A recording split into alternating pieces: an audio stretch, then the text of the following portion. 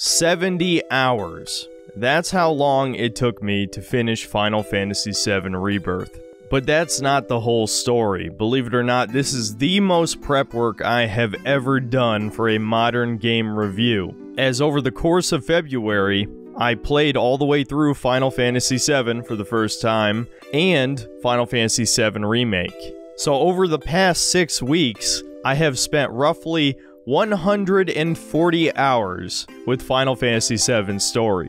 I think most of you clicked on this video to see the changes to the story in the remake timeline, and so most of this video is focused on talking about that. Feel free to use the chapter feature to skip to that part of the video if you're not interested in hearing about the gameplay mechanics or the sandbox. The truth is, if you played Remake, aka Part 1, which is what I'm going to be calling it for the rest of this review, then you pretty much already know what to expect for Rebirth, aka Part 2.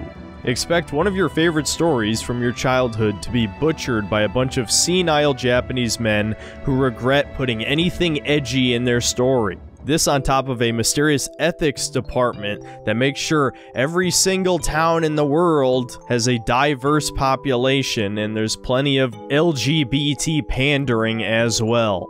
Squeenix wasn't satisfied with a simple graphical remake with improved gameplay. No, they took a massive dump on the story, and this is something everyone realized in Part 1. And Part 2 is just more of the same. Nearly every single story addition just makes the plot dumber. And it seems the audience has already spoken. They don't want to buy into this anymore. Rebirth is bombing. It's selling significantly worse than Final Fantasy XVI, which sold significantly worse than Final Fantasy XV. But I also do want to say in this intro, before we move on to the gameplay section, no, I don't hate this game. I don't even necessarily think it's a bad game. I don't think it's a good game either. I think it's just mediocre. It's much like a lot of other games I've played on this channel, especially the Sandbox. But it really doesn't need to be bad. Just the fact that it is a remake that is meant to be enjoyed by people who already played the original and not new players should already tell you that it's a bad remake. If this is your first experience with the story of Final Fantasy VII, I'm sorry, but it's been completely ruined. All of the subtlety is gone.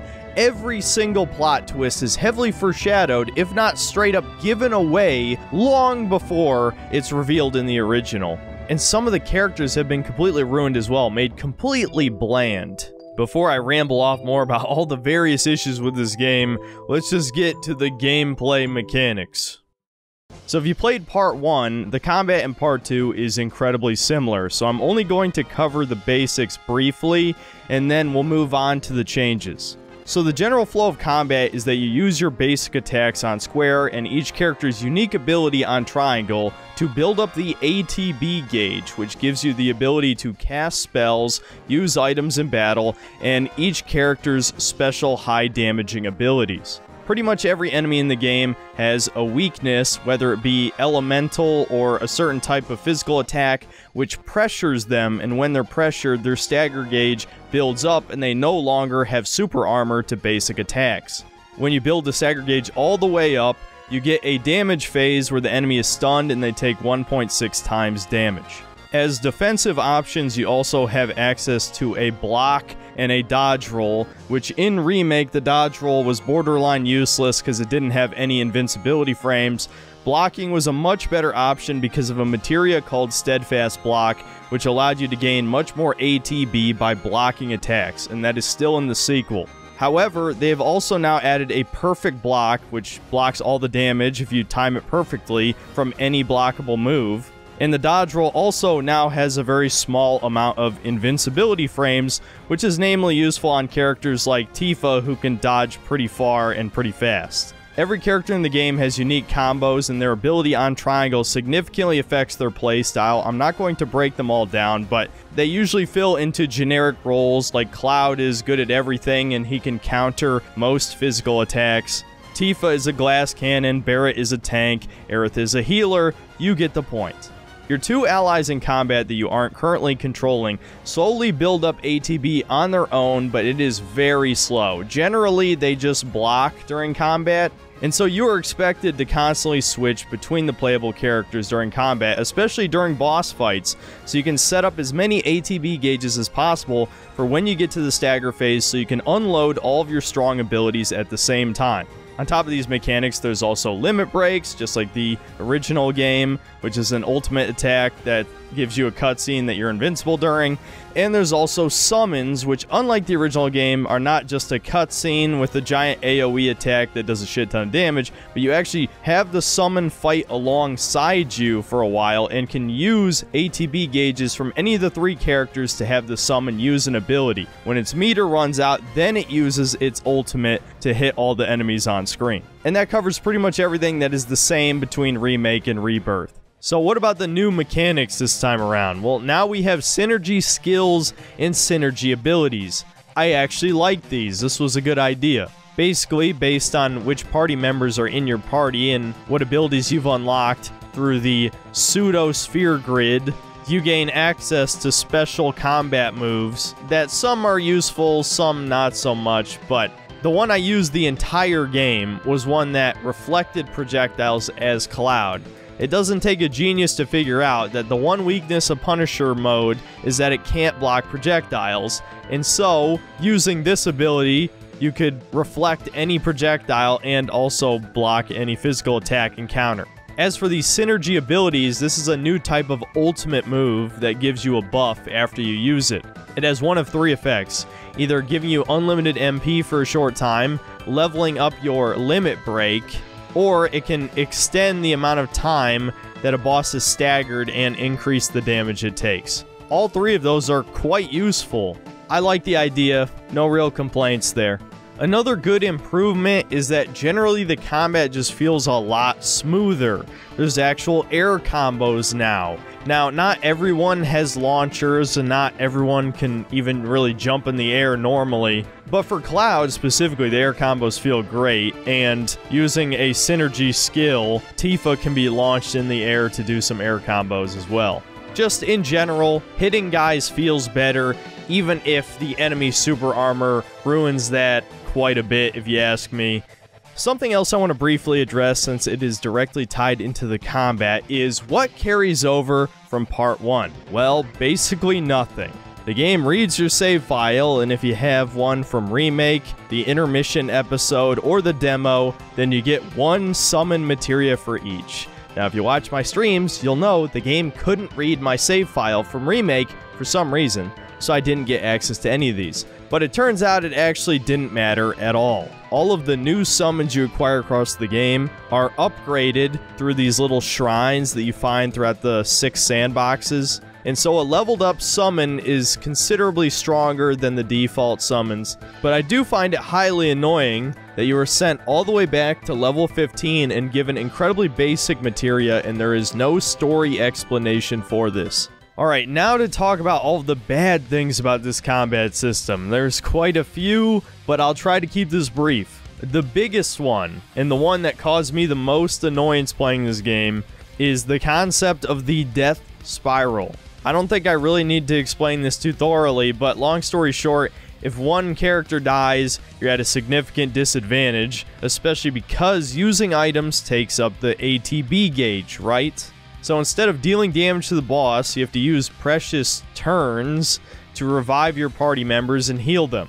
The difference between this and any turn-based system is that you can only control one character at a time, so even if you do use a Phoenix down and bring him back up, he could just die to the next attack from the boss.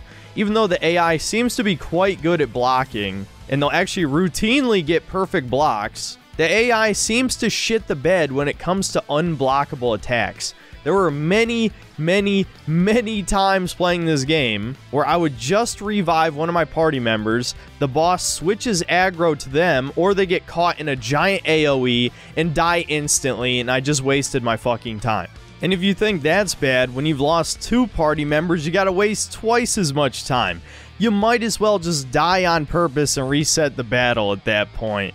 As for my second big issue, it ties back into what I told you earlier, that nothing carries over from Part 1. This game is really stingy about giving you cool materia. In the OG game, and even in Part 1 of these remakes, the game had no problem handing out magnify, and elemental materia within the first 10 hours. In this game, you either have to do a whole bunch of optional shitty sandbox content to unlock them in the battle simulator, or you gotta play like well over 20, if not 30 hours. Obviously, you're intended to do a lot of the sandbox content, so don't let anyone tell you that shit is really optional. But I think generally everyone would agree that more options to build your characters is better than less in basically every situation. There's no player choice in how you play the game, is the short version of that. And that extends even further a lot later on, as the game routinely splits the party and forces you to play as characters you don't want to. And I could talk about that here, but I think the gameplay section's getting too long already. So I'll talk about one more negative, and that is the sheer length of the boss fights. For some reason, every single boss in this game takes at least 5 minutes to kill. And no, min-maxing the amount of damage during the stagger phase doesn't make a difference, because the boss has multiple phases and there's always a cutscene, and it always cuts off your damage after a certain point to watch said cutscene. The only influence you have on how long these bosses take is how long it takes you to stagger the boss. And yes, if you already know what you're doing, you don't have to assess the boss and waste a bar at the beginning, and you'll know all its moveset, so you'll be able to do that part faster. But the first time you're fighting a boss is going to take you at least 5 minutes. And I'm just going to briefly mention this right now. The final boss is an hour long. That is not an exaggeration. I have the fucking recording. The final boss sequence is an hour long. It's like 10 different forms of some shit. No, it's not fun. No, it's not epic or cool. This is only halfway through the goddamn story. It ruins the story. Alright, I'm going to briefly talk about RPG mechanics here, because again, if you played part 1, you basically already know what to expect here. In fact, if you played the original game, it's not that far off. At least the materia system is very similar. Basically, there's 4 different types of materia. Green ones give you magic spells. Blue ones amplify whatever materia they're attached to, usually green ones. Purple ones can improve your stats or allow your party members to do special effects without you directly controlling them, or just enhance your basic battle abilities like blocking. The yellow ones will give you new combat commands like stealing or assessing or using an enemy skill. Your materia slots are determined by your weapon and armor equipped. Materia is upgraded as you bring it into combat. You don't even have to use the ability in combat, just it gains AP when you defeat enemies. And obviously when materia levels up, the effect gets more powerful or you get a better version of a spell. And so all of that stuff is the same from part 1 to part 2. What's new is they changed the progression system and they dumbed it down further and just made it worse in every way. So if you remember from Remake, you could upgrade weapons, and this had its own tree, and you could like min-max magic damage or physical attack damage or blocking or health or all these other stats, and these were represented as little spheres. And as you upgraded your weapon level, you unlocked new stats to upgrade, right? Well, I guess that was a little bit too complicated for the lowest common denominator player, because they have now dumbed it down to a really shitty sphere grid system like Final Fantasy X, or apparently like Final Fantasy XIII's Crystarium or whatever it's called, where you now have like a traditional skill tree system. The problem with this system is that the stat upgrades are way less significant. We're talking a 3% upgrade to basic attack damage. 3 fucking %! That is goddamn useless! Yes, some of the upgrades are good, but a lot of them are not. A lot of them are abilities that sound good on paper but are fucking useless, like the elemental abilities that don't cost MP. Sounds great, but the ability does no fucking damage. Like, it's weaker than any of your other weapon abilities. So the skill tree system's dog shit. So what happened to weapon upgrading? Well, instead of being able to upgrade weapons, you now have 2 to 3 slots that you can choose from a list of upgrades that's predetermined. It's a much shorter list than the old system, but the upgrades are pretty similar. I think that part's okay, but I don't think there was anything wrong with the weapon upgrade system. This new system just seems way more dumbed down and the choices are less significant. And that's pretty much it to talk about for RPG stuff. Nothing else is worth talking about in detail, trust me. Let's get to the sandbox. You guys already know what I'm going to say about this. I hate giant sandboxes. I've never liked them. And the content here is not fucking good. It's terrible. It's actually really generic. This feels like a Western game, honestly, when it comes to the sandbox. Because it's a giant empty wasteland. It's got fucking Ubisoft towers. I'm not joking. Ubisoft towers. I thought we all agreed that this is bad, you know, except for Nintendo fanboys who pretend it's fine in Breath of the Wild and Tears of the Kingdom. But I think pretty much everyone else is sick of climbing towers to scan an area to unlock the locations of all the other pointless, time-wasting activities. But again, I don't want this section to be 15 minutes long, so I'm going to briefly cover all of the sandbox activities because they're the same ones in all 6 regions. There's very little difference. Hopefully that's good enough for you, dude. I don't want to talk about this shit again. I've already made, like, at least 10 videos talking about these exact same types of baby missions, chores, whatever you want to call them. They're the same ones in every sandbox game. So on top of the towers, you have scanning crystals. There's little places of interest that have 2 or 3 chests that you have to open, and that's it. There's summon temples, and this is where you go to strengthen your summon, or more likely to weaken the summon boss so that you can fight them and unlock them. There's reskinned enemies as mini-bosses. They're little combat challenges where you have to do a couple specific objectives, but you really don't have to unless you're going for 100% completion.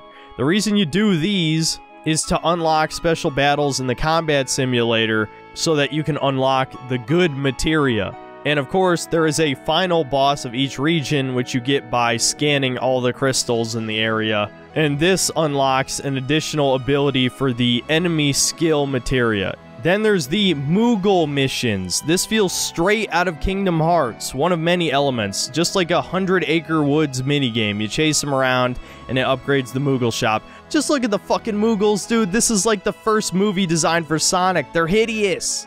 Then, of course, we got the Chocobo stealth missions to unlock the Chocobo in each area. There's excavations, which unlock new crafting recipes. Yes, crafting is a thing. I barely used it. Fuck crafting. I hate crafting. And then finally, of course, we have side quests. These are supposed to be the things that have actual effort put into them, but as you might expect, most of them are complete shit. You can expect such quests as picking flowers, rescuing some kittens, leading a chicken back into its pen. Holy fuck, I hated that mission, because you have to, like, yank a box to lure the chicken over. But it's physics-based, so sometimes when you yank the box, it won't move, and then you have to restart over again, and each chicken has a new ability that you have to, like, time how you pull it, or you don't pull it, or whatever. Holy shit, I hated the chicken mission. I don't want to talk about it. But most of them are just boring. It's just not really worth talking about in detail. The only reason you want to do these is if you want to build affinity with your party members. Yes, there's a pseudo-persona system in this game. And your affinity, I believe, ties into your party level, which affects the amount of skill points you have. And honestly, I don't even remember what all it actually affects. The main reason I cared about affinity was specifically for the gold saucer date, which, if you played the original game, I'm sure you remember that moment. Now, while this technically doesn't count as a side quest, I'm going to lump it in. The last sandbox activity is the Proto-Relic quests. This is basically a massive quest line spanning the entire game to unlock Gilgamesh as the ultimate summon. Now, although I ended up doing all of the quests in every region, when I finally got to the end of the game, there's a massive level spike in his little area where you have to complete these final combat trials defeating the other summons. The enemies were level 65. I was level 47 at the end of the game, and I was not about to grind just to finish this quest. So it was a very disappointing conclusion, but I will say, most of the Proto-Relic quests in each region were actually pretty good. Each one has a unique mini storyline, and specifically the one in Cosmo Canyon gives you a bunch of new flashbacks with the old Avalanche gang, and as someone who became a Jesse enjoyer after part 1, I quite appreciated those. This was one of the very few quests in this game I actually wanted to finish, but because of the huge level spike at the end, I just didn't have time, guys. I already put in 70 hours in this game. I wasn't about to grind to level 60 or whatever I would have needed to be able to beat this. Oh, and of course, there's mini-games. A fuck ton of mini-games. This might be the most variety in mini-games I have ever seen in a video game. Definitely, at the very least, top 3. But of course, the main minigame we're talking about is Queen's Blood, the card game. As someone who actually likes card games, I think Queen's Blood is pretty good. I'm not going to talk about it in too much detail again, because I didn't really want this video to be more than an hour long. But the basic idea is that you have 3 lanes, your monster cards have a number associated with them, and you want your number in each lane to be higher than your opponent's numbers. You have to unlock spaces on the board by playing a card, and each individual type of card unlocks different spaces on the board. When you've unlocked a space more than once, it levels up the space, which allows you to place more powerful cards. And of course, much like any popular TCG, cards have special abilities that can vastly change the flow of the game. Me, I went with a fairly basic strategy for most of the game. I had 2 cards that could lower the power of other cards, and when you lower a card's power to 0, it destroys it. And for some of these cards that can destroy cards, they also unlock that space for your side. A big mechanic is that you can flip captured spaces to your side before your opponent has placed a card on it. And so, believe it or not, at least in my experience, it's a lot better to go second in this game. You could say that's a flaw, because you basically have to hold triangle to pass your turn at the start of every battle, but just given the way that these games go, going second allows you to cap your opponent's middle spaces before they can place something there, which gives you a much better chance of winning. But I'm sure there's all sorts of other strategies. There's probably decks you can build that are much better playing first turn. That was the strat I went with, and I had a pretty good time. I actually like mini games that have enough depth and complexity to be their own actual game, but most of the mini games in Rebirth are pretty simplistic and easy, or just not that fun. And unfortunately, there are multiple points in the story where you are forced to engage with the mini games. They are not optional. I really don't understand the logic behind this, but at least the mini games weren't complete shit. I can say that. And so, more or less, that is the sandbox experience in this game. I didn't really talk about chocobos or fast travel or any of that stuff. The fast travel is actually pretty generous, but the chocobos are kind of a mixed bag. I thought the water one had a really fun traversal ability, but the rest were just meh. Either way, I don't think those things significantly affected my enjoyment of the game. I will say, the sandbox definitely made this game worse. Finally, for the most important part of the video, let's talk about the story of Final Fantasy VII Rebirth. I'm going to assume you played the original game. If you didn't, there should be enough context here to at least understand what's going on. Also, I'm not going to cover what happened in Remake, because, again, you should have played it. This is a direct sequel. It takes place right after the events of Part 1. But the basic overview of the story of Part 2 is that once the gang escapes Midgar, they go on a massive globe-trotting adventure where they're just chasing down Sephiroth. That is the basic plot. Yes, a lot of individual plot events happen. You get the character backstories for Cloud, Tifa, Barret, and Red 13, which is all important stuff, definitely. And there's a few twists and turns in there. But what there isn't is a classic 3-act structure. And it was never meant to be. The original Final Fantasy VII was comprised of 3 discs. Rebirth ends a little over the halfway point of the story in the original game. Splitting one story into 3 was always doomed to fail, no matter how many new plot events they add, and this will become incredibly obvious once we get to the climax. Okay, so that's more than enough preamble, let's just get into the story. So right in the first cutscene, we have a significant story change.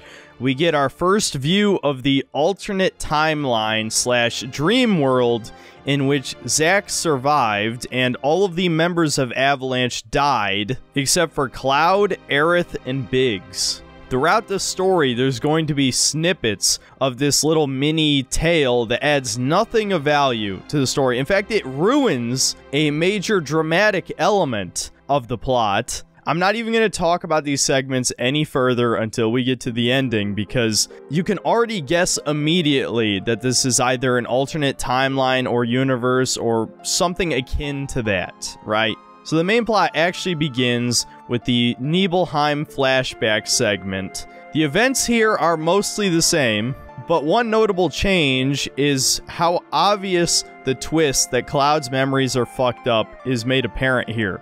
Cloud completely acts like a different character. He acts like Zack. As soon as you figure that out, well, I mean, you can probably guess what's going on here. One notable thing in the flashback is that Sephiroth is very gay. You're practically panting. I'm excited. Such a puppy. Alright, that's gay. And get ready for a lot more of that, okay? Every time Sephiroth shows up, there's gay vibes going down. And so, after the flashback sequence is over, we get one of our main new plot points. Sephiroth is trying to seed doubts in Cloud's mind about Tifa. Did she really survive being slashed by his sword? And Tifa knows that Cloud's memories are fake because she was there. Though because of her near-death experience at the hands of Sephiroth, her memories are also messed up, which explains some slight inconsistencies later on. The problem is, I hate this drama because I love Tifa. I'm a Tifa dude. She's easily best girl. She basically has almost all of the perfect traits of a woman. She's a tomboy, she's a childhood best friend, she has big titties, and a very motherly personality. It doesn't get much better than that. But of course, this whole game very much feeds into the love triangle because Aerith is the perfect waifu for Cloud according to the story and the developers and all that. They all have dog shit taste in women. Aerith is used goods. She's Zack's sloppy seconds. She even still has feelings for Zack, and that comes up later.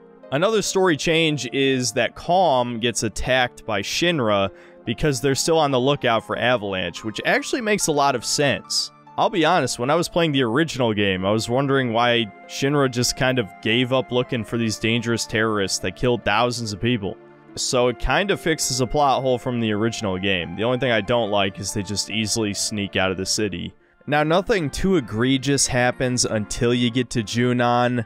You'll notice you actually are able to defeat the Midgar serpent instead of it being a monster far too powerful for you, which was kind of the whole point of getting a chocobo in the original game. And the fight ends with the iconic moment where Sephiroth has impaled a giant snake onto a tree somehow. Well, he actually does that to the one you're fighting in true anime fashion. And Fort Condor is no longer a location, but now a in-universe VR strategy game. I'll be honest, I don't really care that much about this change. I kind of like the cute PS1 models. One major subplot of this game, though, to try and make sense of the adventurous globe-trotting nature of the original is instead of, like, naturally coming across new towns and plot events just by exploring, the heroes are now following the Sephiroth clones to get to Sephiroth. Which, yeah, I don't really have much of a problem with that, I guess. It does remove a bit of that sense of adventure, but at least it makes sense why the heroes are going where they're going, right? Feel free to come to your own conclusions on that, but moving forward into Junon, once we arrive, we meet Rhonda, who is the mayor and sheriff, and they just straight up turned her into a girl boss. A major side plot of this game is that there is a massive bounty on our heroes for blowing up 2 reactors, which makes a lot of sense, and Aerith's bounty is actually 10 times any of ours individually, because I guess Hojo just has that much power in the company. Hojo himself is a major issue with both the original plot and even more so for the remakes, but we'll talk about that a bit more later. And instead of saving Priscilla from the sea monster, we actually save Yuffie. In the original game, she was a completely optional party member, but obviously she's a pretty popular character and arguably iconic. So she was gonna be shoved in the main plot somehow. I suppose this works. We quickly learn that she was sent here to assassinate Rufus Shinra, the CEO of Shinra, after his dad was assassinated at the hands of Sephiroth in Part 1, and he's going to show up at Junon for the huge parade that's about to happen. Now, Yuffie as a character, I really don't like. I think she's incredibly obnoxious. I don't even care that she's 16 years old. I do care that she acts like she's 12. She has way too much fucking energy. She does all these, like, overly cutesy movements. She does a fucking Naruto run like a Spurg. And she's a greedy bitch for materia. Naturally, my stream chat loved her. Hey, Cloud. Want some ice cream to cool down? Or are you looking for something hot? Just admit it. Ma'am? Obviously captivated by my bodacious speech bot. Ma'am, I don't want to go to jail. Well, I'm answering yes. Obviously. Wait, you are? I didn't expect you to have an eye for beauty. Guys, I'm going to jail. We also learned that Rhonda turned us in for our bounty, and this is the first of many plot points that doesn't make sense, because she actually gets paid just for telling Shinra our location? You're telling me she got paid like 1,000,000 gil just to say we were sleeping in a hotel? The worst part of this is, we don't even get arrested at this point. Everyone's favorite Organization 13 reject, Roche, shows up here. He was a minor character in Remake who you fought 2 times. And he's here again to proclaim his homo lust for Cloud. You know, that sounds like a joke, but it's really not. So Roche announces he wants to have a showdown, a 1v1 with Cloud, and then he just fucking leaves! So anyway, we get access to Upper Junon the same way you do in the original game with the dolphin, and we get to our first of many retard moments. The gang walks around, Shinra soldiers, with a massive fucking bounty on their heads with our pictures, and nobody recognizes them. Now, of course, immediately after this part, Cloud, Tifa, and Aerith do dress as Shinra troops, but I thought it was worth noting that they just walk around without a disguise before this, and they even bring it up a little bit later. In the remake, Cloud is made the commander of the parade troop, and you need to round up all the other units and then set up the perfect parade formation so that you can win the contest, right? Because I guess all the divisions are competing in the parade for some reason. I don't know. I don't really care. I thought it was a fun moment. Yes, it ultimately just comes down to a rhythm QuickTime event thing. But I thought it was decently fun and quirky. Unfortunately, it is bookended by quite possibly the dumbest moment in the entire game. Or at the very least, top 3. So during this part, it cuts away to Rufus, and yet another rejected Organization 13 member shows up, Glenn Lodbrok, an ex-soldier who Rufus himself killed. So he's obviously confused how the hell this dude in the black cloak showed up. And the whole point of this is to set up a subplot for part 3, where Shinra and Wutai are going to war again. We don't really see the fruits of this in this game, so I'm not going to shit on it. I think it's an okay addition to the plot, but it's hard to judge given that we haven't seen the war yet. But to get back to the parade, at the end, Rufus calls up Cloud, Tifa, and Aerith to be given special awards. And I think you can see where this is going. In another scene, they showed us that Avalanche was caught on camera, you know, at the part before we were wearing the disguises. Again, it makes sense, even if it just makes the party look really stupid. But Rufus is not here to arrest us. No, he actually wants to help us, as he claims he doesn't really care about the tasks his father left him when he died, and he would rather go after Sephiroth and rebuild Midgar. But then he says, quite possibly the dumbest line in the entire game, too, that the good guys and the bad guys are basically both trying to do the same thing. What? What do you mean lack the resources? You have jets, you have planes, helicopters. We're gonna walk on foot to look for Sephiroth. Yeah, I don't think I need to elaborate further on this. My reaction in the stream pretty much encompassed all of my thoughts. This just doesn't make sense on any level. Now, of course, we were never going to team up in the first place. Yuffie is about to throw her fucking giant ninja star and assassinate him, but Barrett sees her and yells, which makes her miss her throw. And then Rufus assumes we were trying to assassinate him, and then something else absolutely retarded happens. The hundreds of troops directly behind us leave to go find Yuffie, and then nobody arrests Cloud, Tifa, and Aerith. Oh, but it gets worse. The 7th Infantry, the dudes we were just doing the parade with, find Cloud, and they inform us they have no idea what the traitors dressing up as soldiers look like. But Rufus and Heidegger know what they look like. Why didn't they tell the troops who to arrest? And then it gets even worse, because they commit treason and help Cloud shoot dozens of their fellow soldiers. This was fucking mind-blowing how dumb it was. I mean, it's clear they stopped giving a flying fuck about making this even slightly realistic or make any sense at all, and just wanted a cool sequence to happen. And then right after it, we get our showdown with Roche. It's actually a pretty fucking easy boss. And then we escape Junon on a cruise ship this time, instead of it just being a normal ship. And on the cruise ship, we are given a Queen's Blood card tournament. I'm not going to get into it, but I did play all the way through it, and I kind of enjoyed it. But just like in the original game, Sephiroth attacks the ship. But this is one of many moments you're going to notice how this is clearly rated T for teen.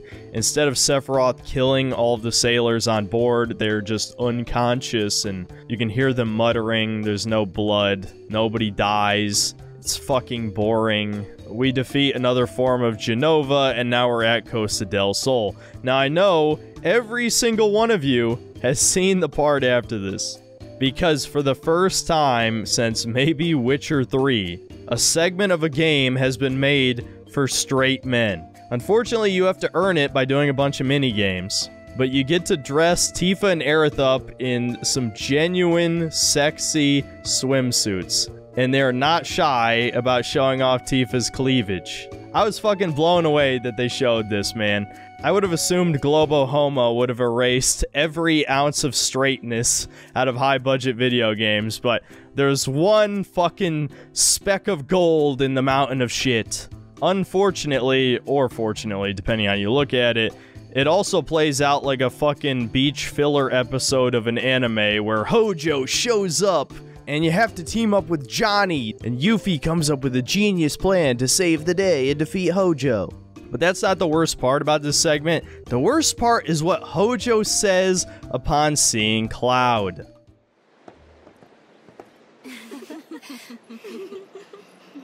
So you heeded the call too, did you? What are you talking about?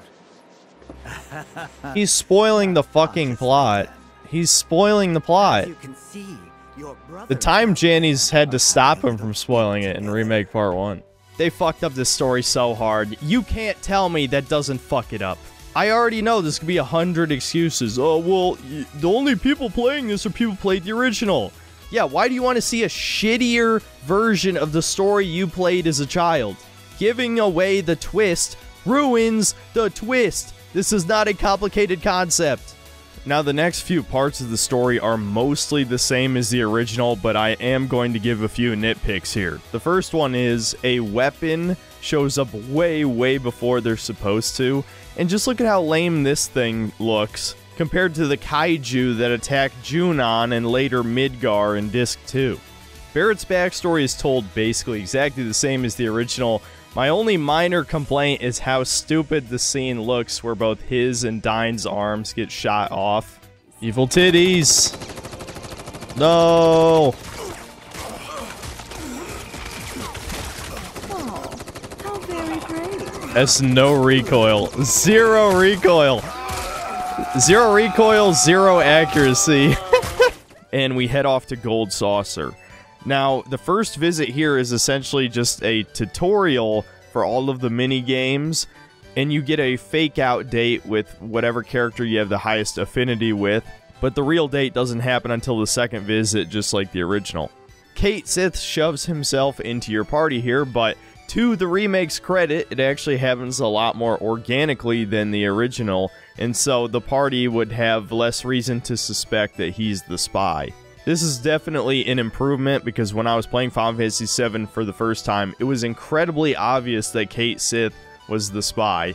I guarantee you most children playing the game guessed it, which once again makes the party look like idiots. I'm going to say that at least once or twice more before this video is over. And instead of Dio imprisoning us by sending us down to the prison, he actually trusts us and gives us a little bracelet with like a mic on it, and gives us 24 hours to prove that Barrett didn't kill these people. The prison sequence again is mostly the same, though Gus is now a very flamboyant, over-the-top character. Not that it really matters, but there's a lot of those in this game. I mean, just take one look at Dio.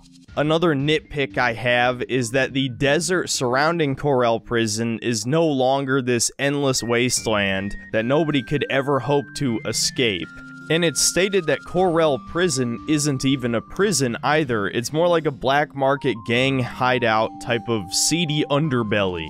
But anyway, enough nitpicking. So we get to the famous scene where Barrett confronts Dine. Dine has completely given up on life and gone insane, to the point where he no longer even wants to see his daughter Marlene. And so Barrett has a showdown with his old friend. The boss fight is way too over the top for what it is, but that's not my real issue. My issue is right at the end, where instead of offing himself by dropping off of a cliff, a bunch of Shinra troops show up out of nowhere and they shoot him and kill him. And yes, I get it's supposed to be like a metaphor for Sui by cop, but that definitely does not have the same impact as him choosing to end it willingly. Again, it feels like censorship combined with over-dramatization, right? And that's many plot events in this game. There is no subtlety to this story anymore, which is probably yet another Nomura-ism. So anyway, after the gang escapes, with the help of Dio, he actually covers our exit, taking on Rude of the Turks 1v1. We then travel to Gongaga. This segment was actually optional in the original and was pretty short. But now, it's, of course, much like other parts of this game, over 2 hours long. We meet Sisney, who is a former Turk, and apparently she was a character in Crisis Core. No, I didn't play it. But more importantly, we head off to the destroyed reactor, and once again, Shinra catches up to us. And keep in mind that Kate Sith has now revealed that he is a low-level Shinra employee. So, again, if the characters had a brain, they would probably figure out how they're being tracked everywhere. Oh, and yet another wordless detail, the party has been split into men and women, and so the men defeat some big mutant, but then Scarlet shows up in a big robot, and so the women have to come and save the day. But on the bright side, Yuffie gives one of my favorite lines here. Hey, it's that hag! Anyone over 25 is a hag! And this is where it once again gets stupid. Cloud starts getting taken over by Sephiroth, and so he nearly kills Tifa, which sends her into the life stream, and she is swallowed up by the weapon. She has a very similar scene to the one in Disc 2 where she fixes Cloud's brain, so once again, they're showing off future plot points way before they're supposed to happen. The only difference is they're her memories instead of his memories, but they're very similar memories. Meanwhile, outside of her brain, we see the Time Jannies are still around, and even worse, now there are evil Time Jannies. Somehow Sephiroth has taken over a bunch of the Whispers, and they're evil, and they're fighting against the good Whispers. It's fucking stupid. Basically, the scene ends with the weapon coughing up Tifa, and none of the party questions Cloud nearly killing her. It doesn't come up again. At the very least, as a consolation prize for this series of terrible scenes, Cloud stays by Tifa's bedside until she recovers from the Mako poisoning, and they nearly kiss, with Yuffie even cheering them on. Perhaps I judged Yuffie too harshly. Anyway, fast forwarding once again, now we get to the airstrip, and we meet Sid. No, Rocket Town is not in this game. And also, no, this isn't fucking Sid. He acts nothing like him. First of all, he doesn't smoke. Second of all, he doesn't abuse women. Hashtag not my Sid. Sid was supposed to be a beaten down old man whose dreams were crushed because the space program was canceled. This Sid is much more upbeat and optimistic, and he doesn't mention any of that stuff, by the way. It's never brought up in the game. So maybe they're saving it for part 3, I don't know. Another huge thing is Sid is not playable. His only role in this story is to fly us around on the tiny Bronco. And so, moving on once again, we get to Cosmo Canyon, and we get another modified plot point. Obviously, we learn the origin of Red 13 here. This is where he's from, right? But what they added on is that he's been faking his voice this whole time. Listen to his real voice. Oh, damn it. Hey, guys! Forgot to reset the recording. Me. I'm back! Nanaki? I can't believe it. It really is you. We were so worried. It's one thing to put on a fake voice, it's another thing to, like, sound like, you know, a fucking baby. Like, they turn him into, like, They're the reason I'm here. like baby Simba or some shit. What the hell? Yeah. Hey guys, it's me. Yeah, get used to hearing that for the rest of the game, because he never puts on his cool voice again. Now, the events at Cosmo Canyon are mostly the same, but there are a few things to note. First, Bugenhagen doesn't believe that the party saw a weapon, and he doesn't think the planet is about to die. And he just straight up gaslights Tifa for no reason. I don't know what this adds to the story, but it pissed me off. But the more important change is that they have now explained where the black materia comes from. There's this ancient African tribe called the Gi, who separated themselves from the life stream, and so now are like immortal ghosts, and they want to finally die, right? And so the only way that they can truly go to the afterlife is by summoning Meteor and killing everyone. So they're obviously evil.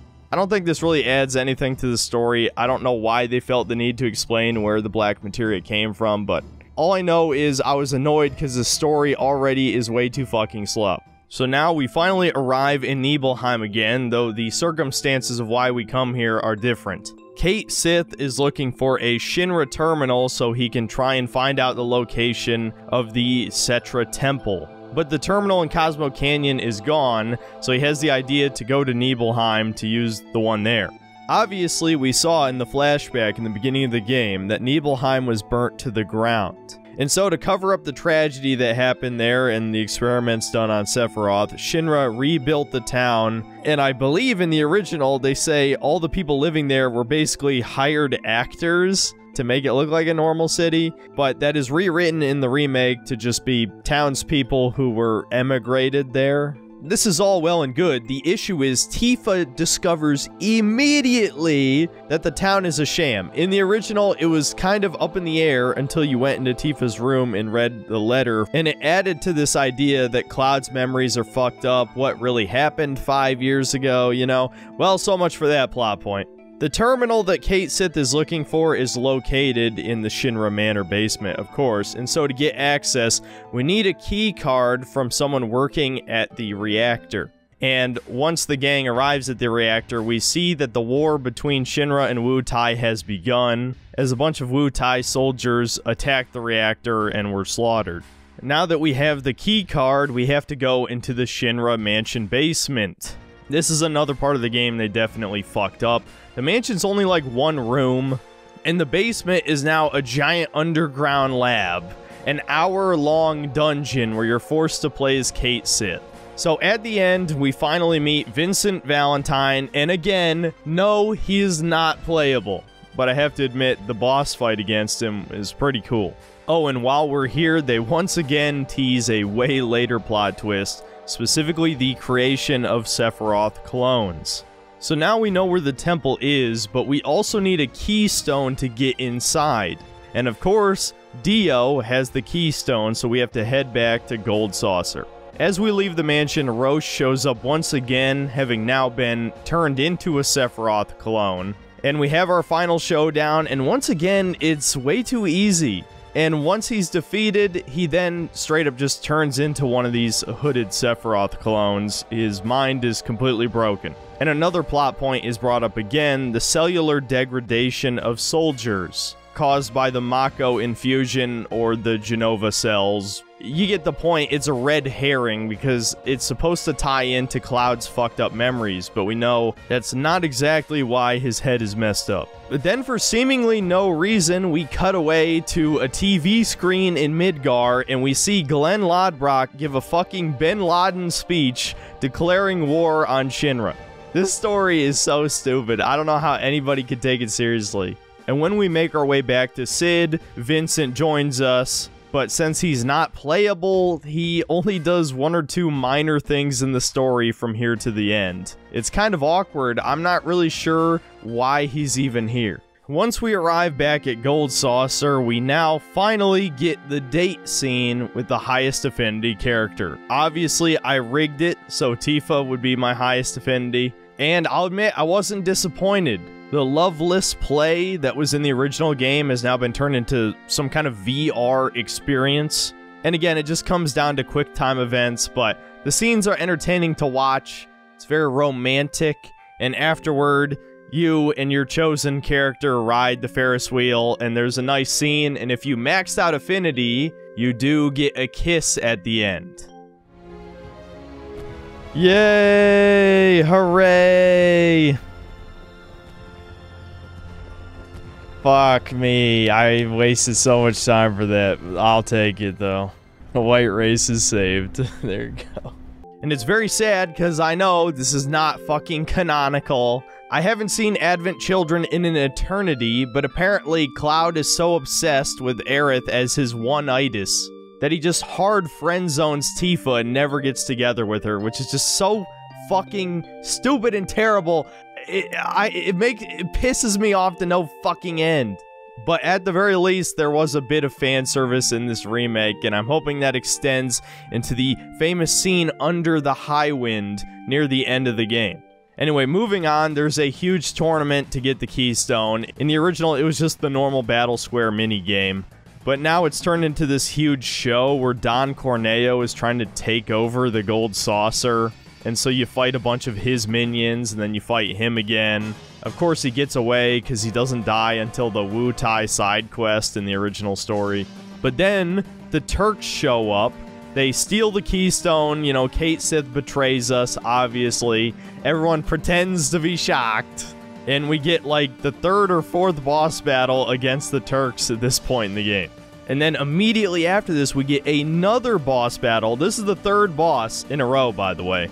That is a 1v1 showdown between Cloud and Rufus. And to make matters worse, it is the most annoying boss battle in the game. If you remember the fight near the end of Part 1, it's just like that, except he has even more unblockable moves and can counter even more of your attacks. He doesn't do enough damage to kill you, so it's pretty hard to actually lose, but it sure as hell will waste your time. But eventually you do defeat him. You track down Cait Sith, who is too stupid to leave the Gold Saucer in the easily 10+ minutes that you're fighting the Turks and Rufus. And of course he hands over the Keystone to the bad guys, and the party has to shame him for betraying us. I can't believe we ever trusted him. Something exciting almost happens. Barret almost shoots him, but Tifa stops him, and we just kind of leave him. Oh, and if you were wondering about the plot point where Shinra kidnaps Marlene and holds her hostage to keep Cait Sith as a spy in the party, yeah, that plot point's completely gone. Why? Because, again, these senile Japanese men can't have the heroes do anything bad, ever. No, Cait Sith, he just made one little mistake. He's a goody two-shoes Shinra executive who didn't do nothing. The only thing that surprises me here is that they didn't reveal that he is Reeve. Either way, now is finally the point of no return. We get to the end of the game, we go to the ancient temple, and the dungeon here is 4 fucking hours long. I couldn't believe it was such a slog. But near the end, this is where the new story finally starts to fall apart. Something that is incredibly obvious to the player, but not the party, is that Cloud gets taken over by Sephiroth. Cloud kills multiple Shinra soldiers, which I don't think Barret would really give a shit about, but he still noticed that this is out of character for Cloud, and he nearly kills the Turks after you defeat them near the end of the dungeon. There's this 40-minute long walking simulator sequence at the end of the dungeon that is just a recap of each of the individual party members' trauma, except for Cloud, mysteriously. And as they come out, Aerith gives this big rousing speech, and Cloud just does not care. It should be obvious to everyone that there's something wrong with him. We need to stop doing what we're doing and figure this out. But they continue to do nothing. The only reason this story works is because everyone is an idiot. That is a bad story. Then not too long after this, some ancient magic holograms of the Cetra basically explain the plot. That Jenova is an alien and is their ancient enemy since thousands of years ago. And as a reminder, Sephiroth can hear all of this, and as far as we know, he still thinks he's an ancient. So that's a whole other level of stupid I'm not going to touch. So anyway, the party retrieves the black materia, Kate shows up to save the day and holds the temple together. Everyone escapes except him, and he's just a toy, so a new body just comes along. And this is where the original plot is completely ruined, and it derails into this shitty remake story. Instead of one of the most iconic moments from the game, where Cloud hands over the black materia, which comes out of nowhere because before that point, Sephiroth had never taken over his body, so it was a shock. No, instead, what happens is Barret tosses the black materia behind him, and it rolls into Sephiroth's foot. He picks it up and basically says it's not the real black materia, that it's hidden in some other world. And then he unleashes the power of the evil time Jannies, while Rufus and Hojo are just chilling in a helicopter, and Hojo's just straight up like cheering on the end of the world. He's a fucking stupid character, just generic evil scientist with no motivations. There's no reason why he does what he does. He's just a crazy evil guy who's also a genius. Whatever, I'm derailing again. So Sephiroth calls Cloud over to him to be his gay lover in eternity. And then he hands the black materia back to Cloud as a power move, and you just gotta watch the rest of this scene. I'm not gonna narrate it. This is literally just a gay sex thing for him. He's like, no, I'm the dom, you're gonna give me the materia. Thank you, Tifa, please. Tifa, you need to bang the homo lust out of him. That's the only way. I didn't make up the rules. Please. Cloud! Snap out of it! Yes, Cloud. Snap out of it. God damn. No! Die, Aerith, die. Aerith. I'm coming for you. You ready to die, bitch? Let's talk. I'm hitting square. Hey, Aerith. Give it to me. Give me my black material. This is fucking stupid. Why would they do it like this? No, you dumb bitch. At least throw it into the void. Thank you. Daddy, Chefy what? I got it. I'm a good little puppy, aren't I? Yes, Cloud. You're a good boy. Who's a good boy? I'm a good boy.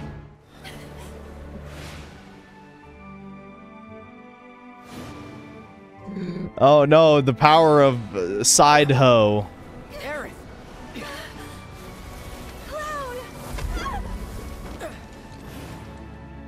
Aerith mid, for real. Drop her. Well, how's, like, what? Why? Why does everything have to be so over the top? Oh no, now we both fall. Oh no. This is...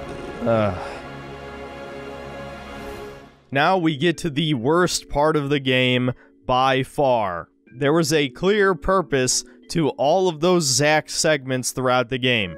Now, somehow, Aerith and Cloud wake up in the other universe, timeline, dream, whatever it is. Yeah, her dream where both of her men are alive. You fucking slut. And Aerith decides to waste time going on a date with Cloud.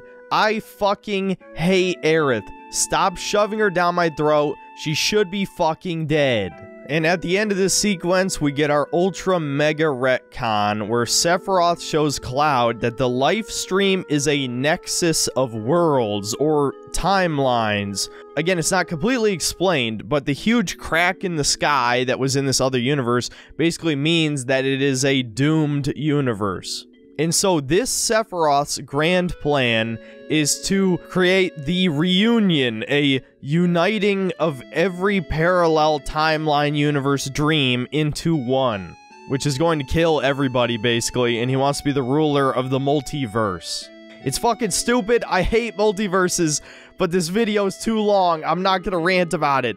And so, after a bunch of other scenes, we end up at the ancient capital, and we get to the most famous scene of the original game, where Aerith dies.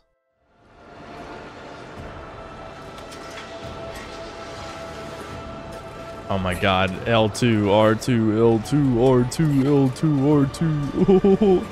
Video games. I wish Cloud actually did it this time. That'd be based.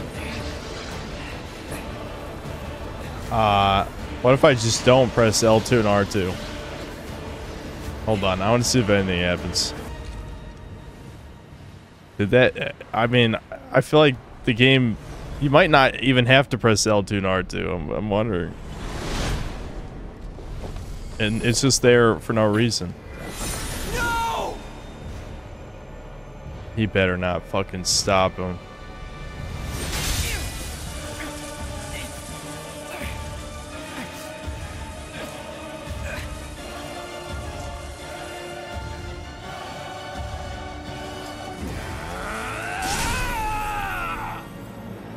Like, imagine if instead of playing the original Fantasy VII, you played these remakes. Holy hell, dude. This is just worse in every way. It's just worse in every single way. Oh, there's still blood. It just poked her a little. Oh, it did go through. Okay, good. Stab her a second time for good measure. Yes, they ruined one of the most iconic moments in video game history. But I'd be lying to you if I said I was mad when this happened. Because I'd already gone through the nearly 70 hours of the rest of this game. If you've been listening to all the various story changes, does this moment really surprise you? As I have said several times over the course of this video, there is zero subtlety in these remakes. Every single impactful, emotional scene from the original has been made overly dramatic and full of spectacle. So of course we couldn't just have Sephiroth plunge his fucking sword through Aerith, because I guess since everybody already knows about the twist, we have to make it more exciting. It's not supposed to be exciting, it's supposed to be sad. Like I said, I didn't grow up with Final Fantasy VII. I had the twist spoiled for me like 20 years ago. But still, when I played the game for the first time last month, I still felt something. Because Aerith is with you for over 20 hours. You're going to grow attached to her, even if she's not your favorite girl in the group. It is legitimately sad. I felt nothing when this happened in the remake, except annoyance. Not even anger, but annoyance. The only question I have left is, what is the point of these remakes? Are they actually going to change the timeline or not? And if not, why did you ruin the fucking story? There is not a single person on this planet that thinks this scene is better than the original scene. Alright, let's just move on. And now we get to the final boss, which is no joke, an hour long. Like, it's so overindulgent, it's insane. I'm no stranger to JRPGs and multi-form final bosses, but this is just not fun.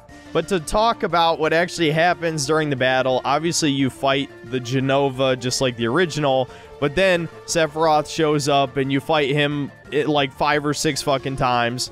Zack joins you from the other universe to fight, and this is the only time you get to play as him, and he actually has his own special moves, which is kind of cool. Sephiroth turns into his Bizarro form from the end of the original game.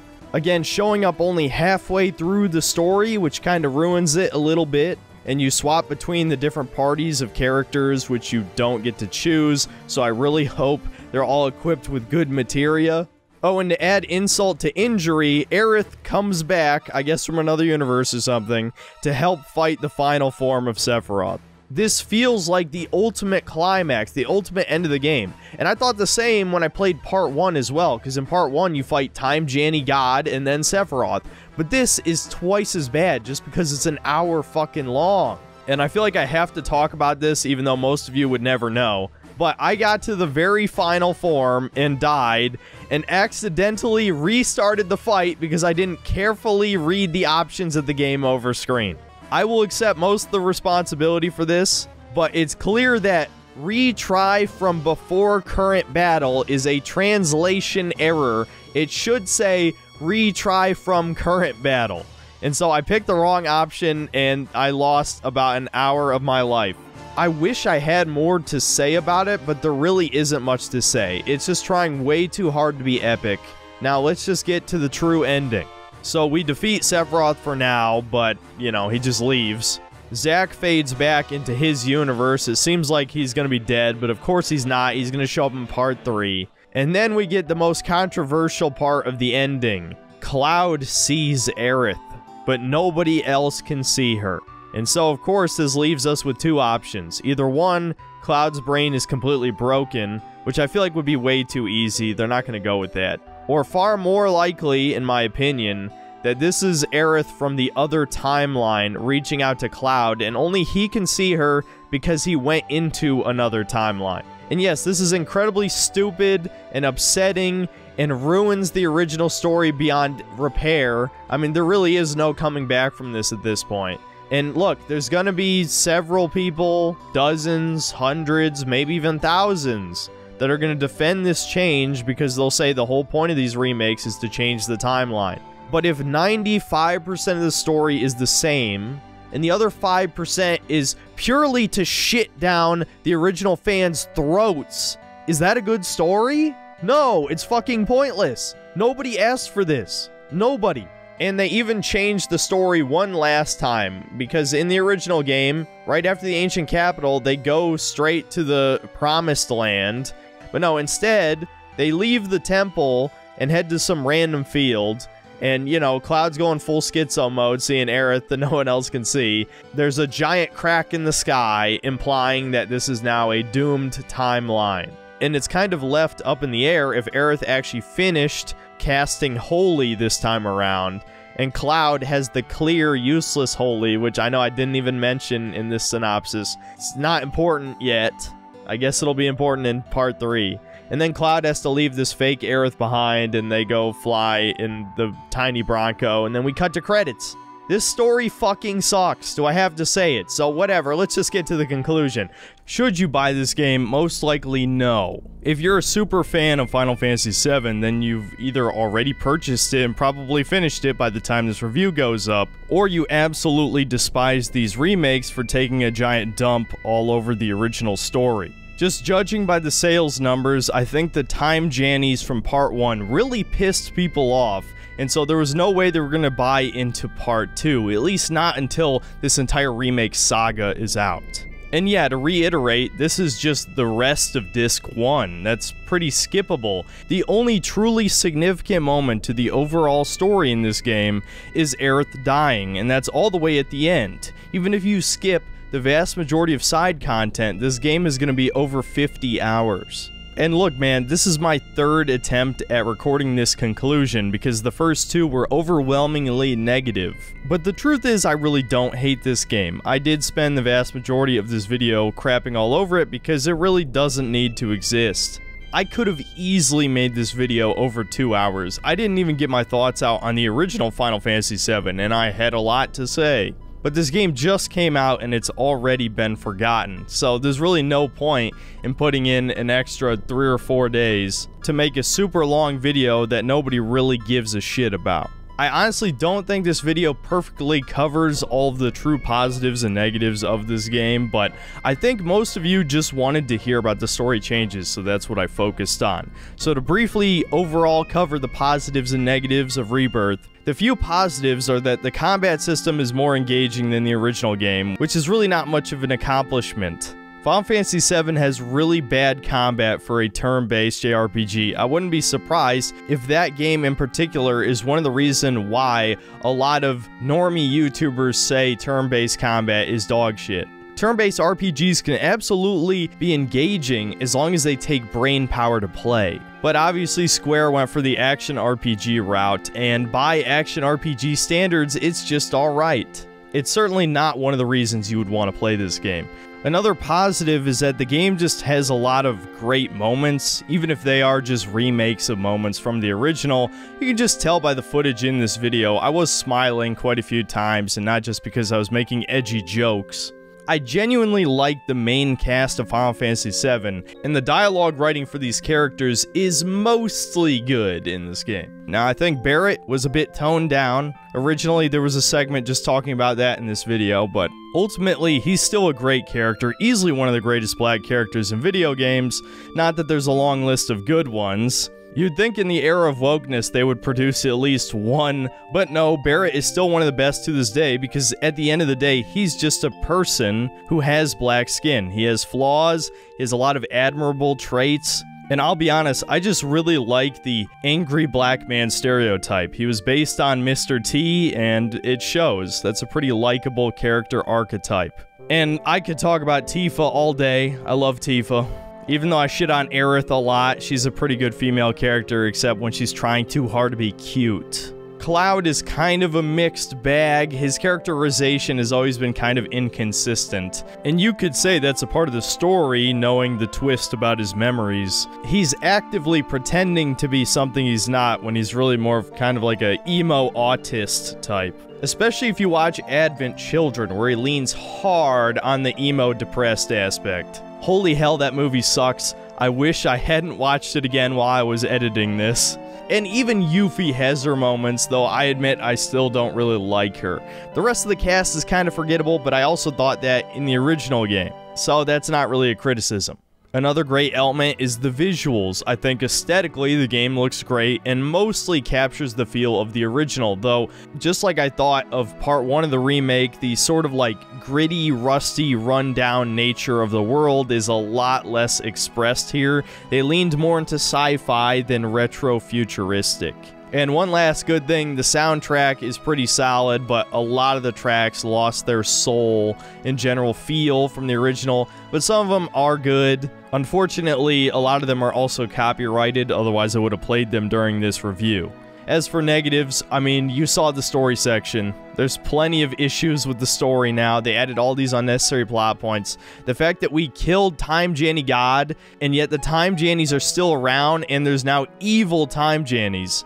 And now Sephiroth's entire plot revolves around multiple universes, or timelines, or dream worlds, depending on your interpretation. That was another section I cut out of this video, talking about ties to Final Fantasy X, and how the theory that these other worlds are just dreams, just like how in Final Fantasy X, Tidus was a recreation from a dream Xanarkand created by the Faith, and the Faith could easily be interpreted as just the life stream. As you can tell, there was a lot of cut content from this video, but it needed to go out. The point is, I don't think you should buy this. There's so much shitty stuff in it. The pacing is so bad. As I said, the sandbox experience is terrible. It's the same type of activities I've played in at least a dozen other games. Incredibly long, overdramatic cutscenes, tiny segments of the original game being turned into multi-hour long dungeons. I'll never understand the logic behind that. Something like 15 to 20 unique mini-games. Though I hate to say it, the mini-games were one of the better aspects of the game. I didn't even get an opportunity to talk about the woke stuff. It was kind of subtle to the untrained eye, but to someone like me, it's obvious there's an insane amount of LGBT representation. Like I said, the diversity is everywhere. The random black NPCs in every single town across the world is incredibly noticeable. By the time I hit the 50-hour mark, I was basically only playing this for Tifa. Even though I know, in the end, she's gonna get cucked by a fucking Force ghost. Truly black-pilled. That's about it. See you next time, guys.